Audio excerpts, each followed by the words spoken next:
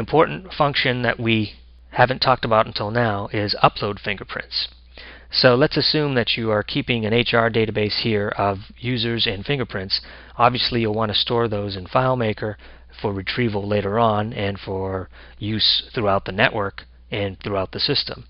Naturally you'd want to protect this file at all costs because this is where the fingerprint digital data is stored. Although it's encrypted here, you don't want users to have access to that for manipulation and so forth. So you want to protect that in a way that makes sense for you and your system. But once those fingerprints are in FileMaker and you quit FileMaker, those fingerprints are not available anywhere on the device or within the software. It's completely been removed. And the only way to get them back into the device in preparation for the identification process is that you have to upload them. So let's take a look at that script. What this will do is it will go to the layout where the fingerprints are stored and show all records. We get a quick count. And then we go back after that count is successful. If the count is 0, it just means, hey, we have no fingerprints to upload. This is just preliminary standard FileMaker logic. If there are fingerprints, we'll create a new window and we go to the layout where the fingerprints are stored, show all the records, and starting with the first record, begin to upload those to the device. Let's take a look at what that looks like. The actual command is add fingerprint to user, and what you're going to give it is the fingerprint user ID and the actual fingerprint container data that we stored earlier when we enrolled, and the finger index in which to store that container data or that fingerprint data. So this literally uploads the fingerprints to the device, and we're going through all the records and doing that in this manner through a standard loop.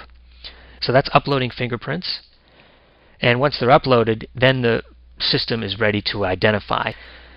So the identify process is really where you get to choose what you allow and what you don't allow.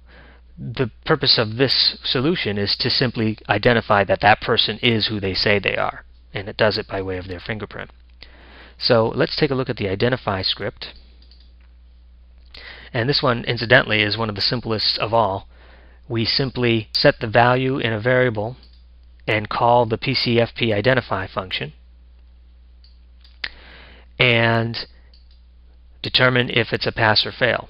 If it's a fail, we return an error. If it's a pass, we let them do whatever they need to do.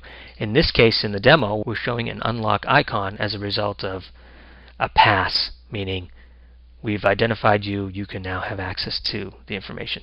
So the logic that you'll use is going to be under this section here, which says what do I want to validate, what do I want to verify and allow.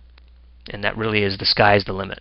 So here's a script too that would be highly protected in a solution where you wouldn't want people to be able to play with the identify script as a result of what it's going to allow. One important note about the identify function is that there's actually a parameter that you can use here. We don't use it in the demo, but it's certainly one you can use. And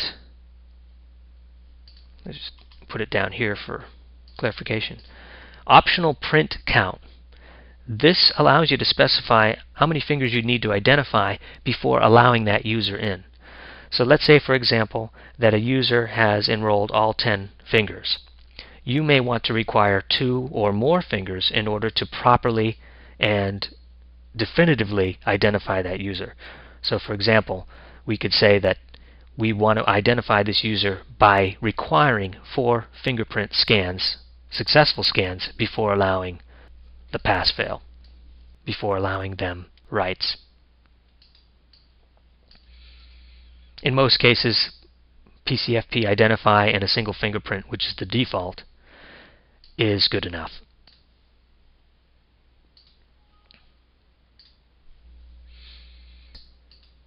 And that's a look under the hood of the biometric fingerprint reader.